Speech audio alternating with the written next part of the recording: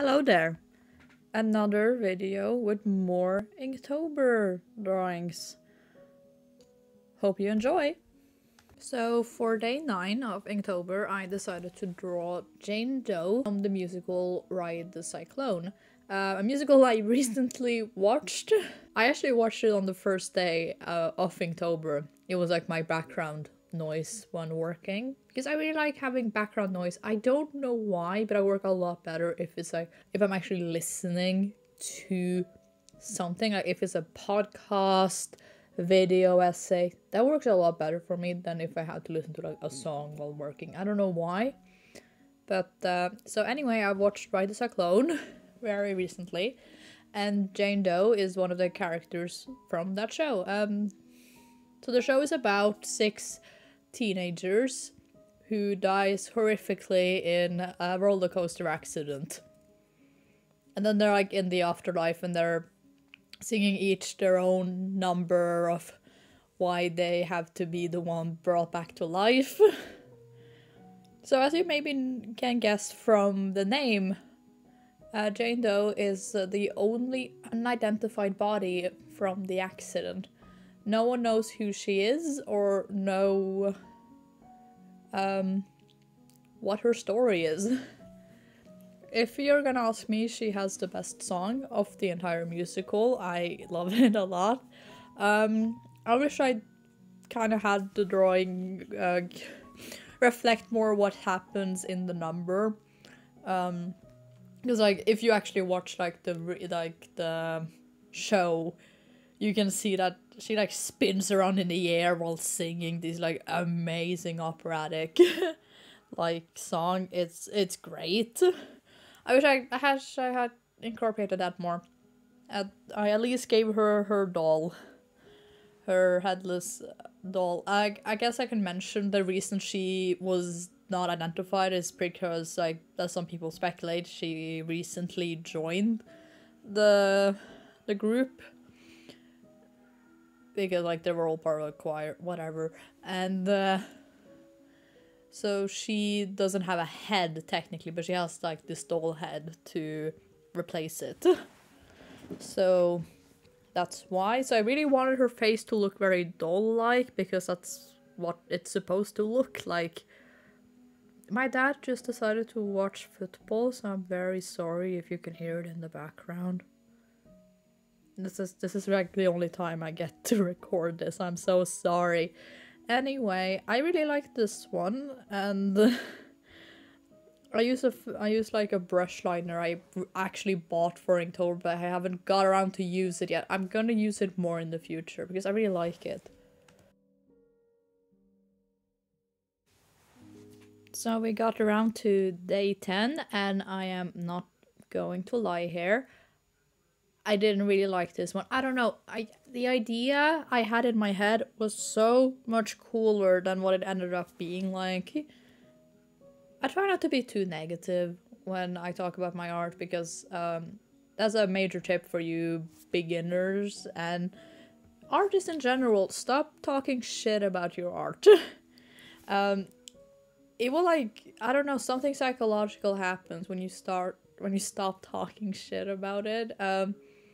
But I had to just vent. The idea I had for this was a lot cooler than it ended up being. I actually accidentally sketched the sketch on a paper where I actually done another drawing, so that also didn't help. And I also did this very late in the evening because I was rather busy that day. I had just gotten to the... I want to say coiffeur, but that's not the right word. Hairdresser, the hairdresser. So I got a haircut, I really like it. So yeah. And I also was busy because finally Dairy Girls was brought to Netflix here in Norway, so I had to watch it. Awesome show if you haven't watched it, it's so funny. I didn't think season 3 was as funny as season 1 and 2, but I still rather liked season 3. I should maybe talk more about the drawing. I didn't have any ideas behind this. I was just like, October, spooky season, skeletons, spooky, but just drawing a skeleton is boring. So why not give it angel wings, you know, to be deep. I don't I don't know. Some drawings are just brain doing its own thing, and I just follow through with it because, like, you know, as I mentioned, I like the idea of this a lot more than what it ended up being. Ugh, I hate being negative, but this is just how I feel, and I feel like if I pretend to actually like it, I will explode. But I like the rest of the days a lot more, so we'll get to that. So, as for the recording, when I'm doing this, Owl House, a show I enjoy a lot, is coming back. Woo, season 3, baby! So I decided to draw the one character I am rather confident doesn't gonna show up in this next episode. I don't know, I really felt like drawing this character. This character is known as a collector, and I don't want to accidentally spoil the show for people who have not watched it, so I will say the collector is basically ancient god-like figure. We actually don't know a lot about him in the show at the moment, so hopefully we'll learn more about him the next season. I'm looking forward to that. So, I don't know, I haven't got around to draw him a lot, even though I really like his character design, and I wanted to do just something that was a bit more. There's a lot about interesting composition out there, but I wanted to do something where it wasn't just standing there in the white void. So he's lying, floating in the air in the white void with a nice circle around him. I decided to do like a circle with the moon faces because I'm pretty sure I know in the show they have like a very like star and moon and sun motif. You can see it in this design, and he also was like a point in the show where a character summons him, and there is like this circle with all the moon faces around. So it was very fun. I didn't really like this one, even though it didn't seem to do as well as I wanted it to do on social media. But you know what? Sometimes things don't go your way, and that's fine. I get so annoyed when certain people act like it's so hard for them when they don't do well on social media as an artist. Like, I know algorithms and such just suck, but you don't help yourself by guilt tripping your audience and your followers. Like, I don't know, it just feels bad, like why are you bringing me into this? I don't get it. Like, be appreciative of the fans you have, and like, if you get that upset that your art pieces aren't doing well on social media and such, you should take a break. I would say take a break from social media and just draw for yourself for a while. I would say that's my major tip if you start feeling discouraged about art surrounding because social media. So, for this one, I decided to draw like mock comic sort of thing because I really want to get into making comics and write comics, and I have like a story idea in mind that I really want to do one day, but it's also very, very long. So I feel like I don't want to start with that because I feel like it would just overwhelm me in the end, and I will probably hate looking at like the first chapters for years because I did them while I wasn't that good at making comics, and like, I know you should just get into it, but I feel like before you start something that's this big, you should at least learn how to write a shorter contained story that isn't as long. I wanted to do something that's like longer than previous comics I have made, which has been like, I think the longest comic I have made was 18 pages, which was a lot of work, but it wasn't my story. It was actually a school project I did my last year of high school. We had to do like an art project based on things we had learned throughout, so I made a comic, and I made a comic based on the life of Vincent van Gogh. I think I pronounced it right. Dutch people, annihilate me in the comments if I did. So did or did not pronounce it correctly. So I wanted to get... So for this story, I imagine it would be at least 100 pages, which is still a lot, but you know, it's not thousands and thousands of pages of immaculate lore and such. I don't think I haven't said what this story is about. Well, it's still in like developing stages. I think about started working on it on January next year. So look forward to that. So basically, the girl on the left, it'll be left. Whatever. She has the power to see when people are going to die. And she kind of hates that ability so much because it's so hard to... I don't know, you kind of grow apathetic when you kind of realize everything is coming to an end one day. But everything changes when this guy, the guy on the right, comes to school, like he's a new student at school, and she realizes she can't see when he is going to die. That's all I'm gonna say for now. It's not the most original thing out there, but I need to start somewhere. So this is like, I guess, concept arty. I really like the expression I made for them. I like doing exaggerated expressions. I want to get better at doing it, but I really like it. I actually tried to do it on a different paper first before I was like, nah, this is not working, because I feel like I didn't capture the emotions I wanted as well on the other one, so I started over again, because sometimes there is no shame starting over again. I feel like there's like a skill in its own to realize when a piece isn't working and you realizing and you just starting over again, because I feel like it really sucks when you actually finish a piece and then you look at it and it's like, this just sucks.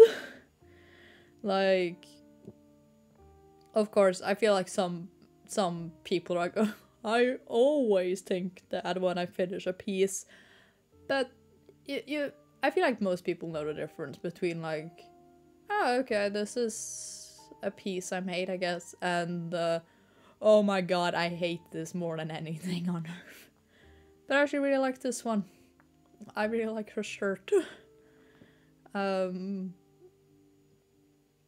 I'm not completely convinced on the design for the guy yet. I have to still work around that, but as mentioned, this is still in this very concept-y corners as far. So look forward to next year when I will try to publish this. As I mentioned earlier, Owl House, a show I am a huge fan of, is gonna return on Saturday, as of for the recording of this video. So I wanted to draw characters I actually think will show up on Saturday. If they don't show up, I will be disappointed, question mark. Like, if the episode is great and they don't show up, I'm not gonna care, but you know, it would tinge a little. Me and my friend made like a bingo card for things we think are gonna happen in season 3, and these two in a flashback is on the card, so you better show up because I want bingo. So these two characters are kind of a walking spoiler warning. I can't really talk about them if you haven't watched the show, and I don't want to accidentally ruin the show for people who have not watched it. But anyway, these two are brothers as far as we know. Grew up together in New England. And that's all I'm gonna say. I can't even say their names. This sucks for me because I can't come up with anything to say. I used the brush marker again, because as was mentioned earlier, I bought that for Inktober and I have barely used it. Because my crayons are just convenient. I'm also using this other brush pen that I actually got from school because my teacher was like a huge fan of the South Korean artist Kim Jong-ji. I hope I pronounced that name correctly. So he wanted us to not copy his style, but sort of like do our own version, sort of try to draw like him. He died very recently, so rest in peace. I was very sad when I heard the news. He was rather young too, so life sucks. That's what I'm gonna say. Anyway, these two characters better show up on Saturday. Dana, this video's gonna either come up on Saturday or Sunday, so I hopefully will know then if they ever showed up or not.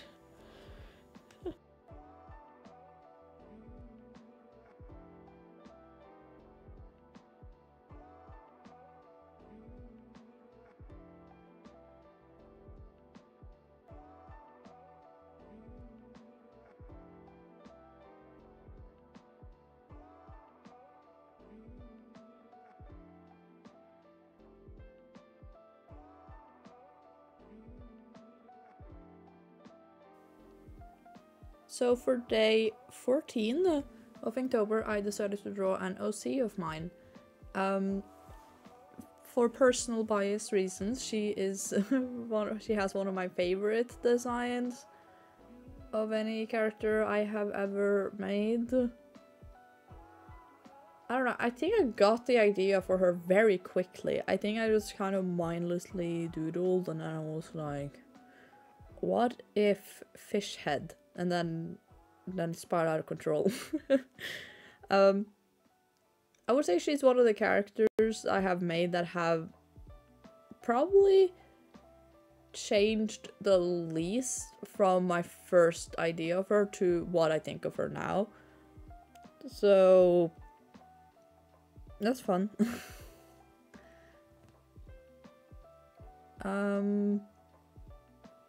I want to talk about her more, but like I also want to write stories about her in the future, so like I don't want to spoil her entire character arc in this video, and then when I actually start to publish the story, if I ever get around to do it, there are people just like, oh look, she already talked about this character and basically told us her entire deal. So not gonna do that. But what you need to know about her is that she is kind of an hermit. Her name is Ran. I named her Ran because of the fishnet. If you don't know, there is this goddess in Norse mythology also named Ran, and she has this fishnet. So I actually got the fishnet idea before I named her. So it was like a period, it's like, I don't know what to name this character, and then I was like, wait, just name her after the main source of inspiration. No one's gonna fault you for that, and I was like, yes, sure. I think my major problem, I really like the name, I think it fits very well, it's just that in Norwegian, Ran means robbery. But that's just the name of the goddess, so I know it is like a proper name in Japan, so that's fun. It means orchid in Japanese, I think. At least the baby name website told me that, so if I'm wrong, blame them. And me for not doing a proper deep dive in the name Iran. I feel like also every time I show like my sketchbook to people, 99% of my pages in my sketchbooks nowadays are just OCs. I feel like she's always the character that captures people's attention the most. I feel like she's the character that I have had most people tell me is the character they think has the coolest design, and or the character they want to know more about. So I appreciate it. So yeah, I just really like this character. What can I say? She's just neat. Well, that was the end of this video. I hope you enjoy. Like and subscribe this video if you did. Looking forward to do the rest of the Inktober drawings. We'll see if I finally manage to finish it this year. Have a good day. Goodbye.